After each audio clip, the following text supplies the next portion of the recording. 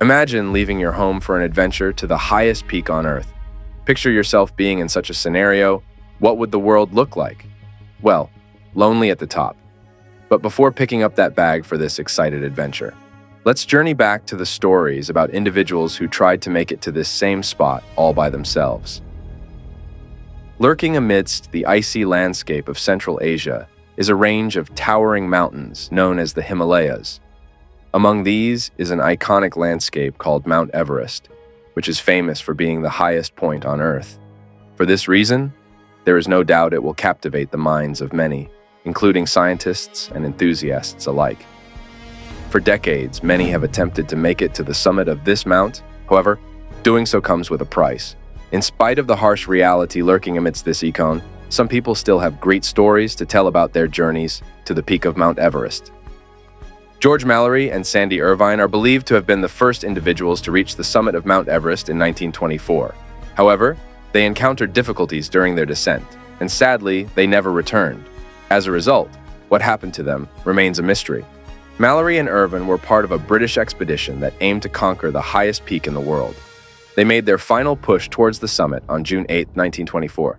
Despite facing extreme weather conditions and challenging terrain, they pushed forward in their quest to reach the top. Unfortunately, no one witnessed their final moments on the mountain, and their fate remained unknown for many years. Various search expeditions were organized in subsequent years, but none were able to locate their remains or provide definitive answers about what happened to them. It wasn't until 1999 that an expedition discovered Mallory's well-preserved body on Everest. The discovery sparked renewed interest and speculation about whether Mallory and Irvine had indeed reached the summit before their tragic end. However, conclusive evidence to support this claim was not found with the body. Instead, some sort of mysterious claims were attributed to it. Also, in 1951, mountaineer Eric Shipton made a fascinating discovery during an expedition in the Himalayas. While exploring the Menlung Glacier in the Everest region, Shipton stumbled upon a set of unusual footprints that resembled those of a creature commonly known as the Yeti, or the abominable snowman. The footprints were large and humanoid in shape, measuring about 13 inches long. Shipton took photographs of the prints, capturing the attention of the world and sparking widespread speculation about the existence of the elusive Yeti. The discovery of these footprints fueled the enduring myth and fascination surrounding the Yeti, a legendary creature believed to inhabit the remote and snowy regions of the Himalayas. Descriptions of the Yeti vary, but it is often depicted as an ape-like creature, covered in shaggy hair and possessing human-like qualities. Over the years, numerous expeditions have been organized to search for the Yeti and gather evidence of its existence. However, conclusive scientific proof has remained elusive. Despite advances in technology and increased exploration of the Himalayan region, no definitive evidence, such as DNA samples or physical remains, has been found to confirm the existence of the Yeti. But however, what do you think about these images? Could it possibly be the footprint of a real-life Yeti? And could it also be the reason for the disappearance of those two individuals? Well, that's not all. There are more fascinating stories. In 2017, the climbing community was shaken by the tragic accidental death of legendary climber Julius Sturck. Sturck, renowned for his daring expeditions and impressive achievements, met his untimely end during a climbing expedition. Sturck had gained fame for his fearless approach to mountaineering and his numerous successful ascents of some of the world's most challenging peaks. He was known for pushing the boundaries of what was considered possible in the climbing world. During his final expedition in 2017, Sturck set out to conquer a notoriously difficult peak in the Himalayas. Accompanied by a team of experienced climbers, he embarked on the arduous journey with high hopes of adding another triumph to his impressive list of accomplishments. Tragically, disaster struck during the ascent. Details surrounding the exact circumstances of Sturck's death remain somewhat unclear, but it is believed that he encountered a fatal accident on the treacherous slopes of the mountain. So if you're ready for this trip, remember Sturck's story, be careful and be prepared to overcome circumstances. Well, that's still not all about it. There are still more stories to tell. In 2002, an experienced snowboarder named Marco Siffredi went missing while attempting a daring new route. Siffredi was known for his skill and passion for snowboarding, but this time he ignored the warnings given to him by others. Excited by the prospect of conquering unexplored territory, Siffredi set out on an adventure to snowboard down a previously untouched slope on a famous mountain. Many people cautioned him about the dangers and urged him to reconsider, but Siffredi was determined to push the boundaries and achieve something extraordinary. As he embarked on his expedition, Siffredi was well aware of the risks involved. The mountain was known for its difficult conditions and unpredictable weather, but he believed in his abilities and was confident in his decision. Days went by, and Siffredi did not return. Concerned friends and family alerted authorities, who launched a search and rescue operation. They scoured the mountain, hoping to find any sign of the missing snowboarder. However, despite their efforts, no trace of Siffredi was found. It was as if he had vanished without a trace, leaving behind a mystery and a sense of sorrow among those who knew him. Now, these stories are gradually becoming more mysterious rather than scientific explanations. However, let's keep watching. There are more fascinating stories. Many individuals have testified that there are spiritual forces controlling activities in the Himalayas mountains, including Mount Everest. For this reason, an inexperienced adventurer decided to go for one in the year 1934, since he believed in divine assistance. Let's listen to this story. In 1934, climber Maurice Wilson embarked on a perilous journey, driven by his unwavering belief in divine assistance, despite his lack of climbing experience. His story is one of courage, determination, and tragic consequences. Wilson, a British aviator and former soldier, was captivated by the allure of Mount Everest, the world's highest peak. Despite having no formal training in mountaineering, he set his sights on conquering the formidable mountain, firmly convinced that he would receive divine guidance and protection along the way. With limited resources and minimal equipment, Wilson arrived in India with a grand plan. His intention was to fly to Everest's base camp and attempt a solo ascent, an audacious endeavor that even seasoned climbers considered perilous. Undeterred by the warnings of experienced mountaineers and the challenges that lay ahead, Wilson pressed on. He crash-landed his small plane in the vicinity of Everest, far from his intended destination, and began the arduous journey on foot towards the mountain. Wait. Did you hear that? If you didn't, it is because you haven't smashed that subscribe button. Well, let's continue the story. As he ventured into the unforgiving terrain, Wilson faced a series of hardships. Lacking proper climbing gear and provisions, he relied on his unwavering faith to sustain him. He believed that divine intervention would guide his every step and ensure his safe passage to the summit. However, the harsh reality of the mountain quickly became apparent. Wilson encountered treacherous weather conditions, icy slopes, and the physical demands of high altitude. His lack of experience and inadequate preparations made the challenges insurmountable. Despite his determination, Wilson's journey ended tragically. His body was found on the slopes of Everest, having succumbed to exhaustion and the extreme conditions. His dream of reaching the summit remained unfulfilled. However, this was a great move by Wilson. It is said that your dreams can never become reality unless you put in the effort. Though he couldn't make it, he died trying to make it. But remember, you need experiences to embark on risky journeys. Wilson wasn't wrong when he said he believes in divine assistance. This is because several climbers who made it out have claimed there's a mysterious guardian angel present on Mount Everest, providing assistance to climbers in their desperate struggle to survive the treacherous conditions of the death zone. These stories tell of a supernatural force that appears when climbers are at their most vulnerable, offering comfort, guidance, and even saving lives. The death zone, located above 8,000 meters or 26,000 feet on Everest, is an unforgiving and inhospitable environment. The lack of oxygen, extreme cold, and fierce winds make it an incredibly challenging place to survive. Many climbers have lost their lives in this treacherous zone.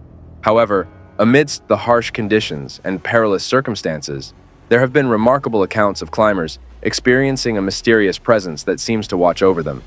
These encounters have often occurred when climbers are on the brink of exhaustion or facing life-threatening situations. According to these stories, climbers have reported a comforting presence that appears out of nowhere, offering encouragement and guidance. Some have described feeling a warm, protective embrace, as if being shielded from the elements by an unseen force. In several instances, climbers have credited this mysterious presence with saving their lives. They claim that the entity guided them to safety, pointing out the correct path or providing crucial information about potential dangers. Some climbers have even reported hearing voices giving them specific instructions to ensure their survival.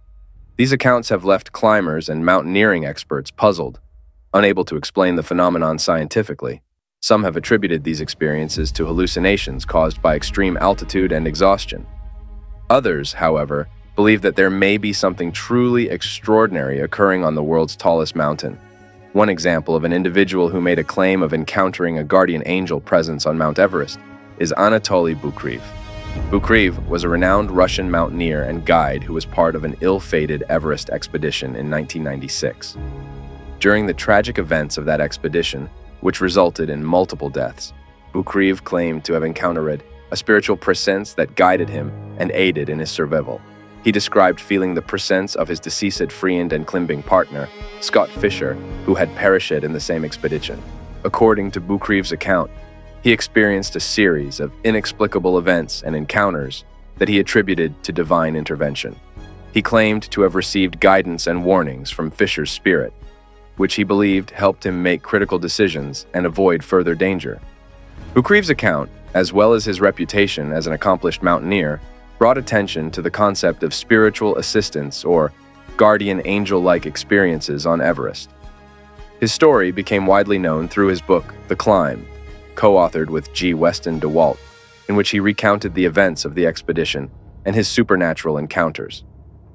It's important to note that Bukreev's claims are based on his personal experiences and beliefs. However, they remain in the realm of subjective accounts and have not been scientifically verified or investigated. As with any anecdotal claims of supernatural phenomena, individual interpretations and beliefs play a significant role in how such experiences are perceived and understood. While others claim about being helped by guidance angel, others on the other hand claim that this region is being hunted by spirits and that these spirits are responsible for the death anniversary in this region. One individual who shared such a claim is the renowned mountaineer, Reinhold Messner. Reinhold Messner, an Italian climber and the first person to ascend Everest without supplemental oxygen, is known for his daring expeditions and his deep connection with the mountains. Messner has spoken openly about his experiences on Everest, including encounters with ghostly apparitions that left a lasting impression on him. During Messner's solo ascent of Everest in 1980, he reported seeing what he described as shadowy figures that appeared and disappeared in the distance.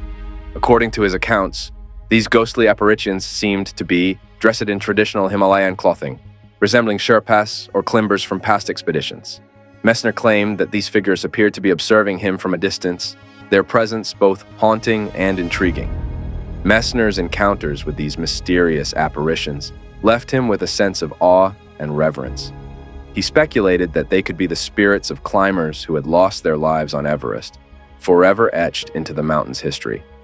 His experiences fueled his fascination with the spiritual and metaphysical aspects of mountaineering, leading him to explore the deeper connections between humans and the mountains they strive to conquer.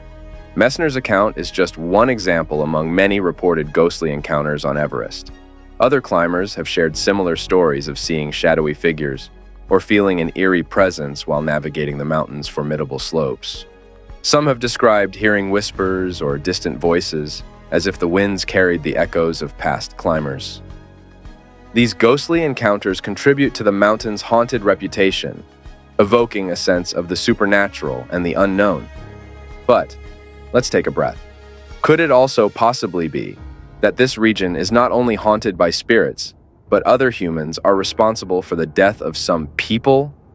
Let's listen to this other story. The story of climbers. John Griffiths and his friends recounts a harrowing incident on Mount Everest where they found themselves facing a mob of over 100 angry Sherpas. This confrontation resulted in an attack with stones and sticks, leaving the climbers in a perilous situation. John Griffiths, an experienced mountaineer, embarked on an expedition to climb Everest with a team of fellow adventurers.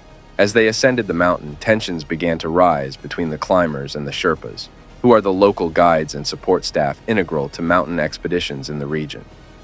The exact cause of the conflict remains unclear, as there are varying accounts from both the climbers and the Sherpas involved. Some reports suggest that it stemmed from a disagreement over climbing routes or the use of resources, while others mention cultural misunderstandings and clashes in communication. Whatever the initial trigger, the situation quickly escalated, and the climbers found themselves confronted by an angry mob of over 100 Sherpas.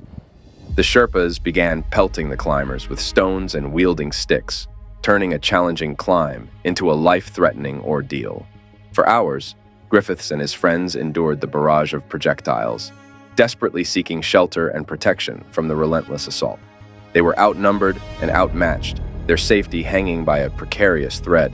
The climbers' survival instincts kicked in as they attempted to defend themselves and find a way to escape the volatile situation. They tried to reason with the Sherpas, pleading for a resolution and an end to the violence. Their pleas, however, seemed to fall on deaf ears as the Sherpas continued their aggressive onslaught. Eventually, through a combination of luck and resilience, Griffiths and his friends managed to escape the mob and find refuge. They sought assistance from other climbers and support teams in the area, who provided them with much-needed shelter and medical attention for their injuries. Following this issue, could it possibly be that these Sherpas have claimed the lives of some people before who couldn't actually help themselves like Griffiths and his friends? Well, I don't think so. On the slopes of Mount Everest, a haunting reality remains: the presence of over 200 bodies still scattered across its treacherous terrain. These remnants from past expeditions serve as somber reminders of the unforgiving nature of the mountain and the challenges faced by those who dared to conquer it. Some of these bodies are even visible to climbers, creating a distressing sight as they pursue their own quests. The extreme conditions, avalanches, falls, and altitude-related illnesses have claimed the lives of numerous climbers throughout the mountain's history. Due to the harsh environment and logistical challenges, recovering and bringing down the bodies is an arduous and dangerous task. The bodies that remain on Everest are exposed to the elements, and the extreme cold and high altitude slow down the natural decomposition process. As a result, some of the bodies have been preserved for years, becoming macabre landmarks for subsequent climbers. These visible bodies serve as a stark testament to the risks and sacrifices involved in mountaineering. They are a constant reminder that the pursuit of personal achievement and the quest for the summit can come at a grave cost. The sight of these bodies can evoke a range of emotions in climbers, from sadness and empathy to a renewed sense of their own mortality. Efforts have been made over the years to retrieve and identify the bodies on Everest, but the challenges involved have made it a formidable task. Factors such as the extreme altitude, unpredictable weather conditions, and the logistical difficulties of organizing recovery missions have hindered progress. Additionally, the families of some climbers have expressed their wishes to leave their loved ones on the mountain as a final resting place, adding another layer of complexity to the issue. Adding more death bodies on treacherous rocks means adding more death to the zone, since the bodies become climbing obstacles. In recent years, there have been initiatives to address the issue of the bodies on Everest. Mountaineering organizations, government agencies, and climbing teams have collaborated to establish guidelines and protocols for responsible climbing practices. These include raising awareness about proper disposal of human waste, minimizing litter, and discussing potential solutions for the recovery and respectful handling of the bodies. These bodies are stuck in a place called the Rainbow Valley, where almost all the dead bodies of Everest are found. Each year, an estimated 12,000 pounds of human waste is left behind by climbers, creating a pressing environmental concern. The vast amount of waste generated on Everest is primarily due to the large number of climbers who attempt to conquer the mountain.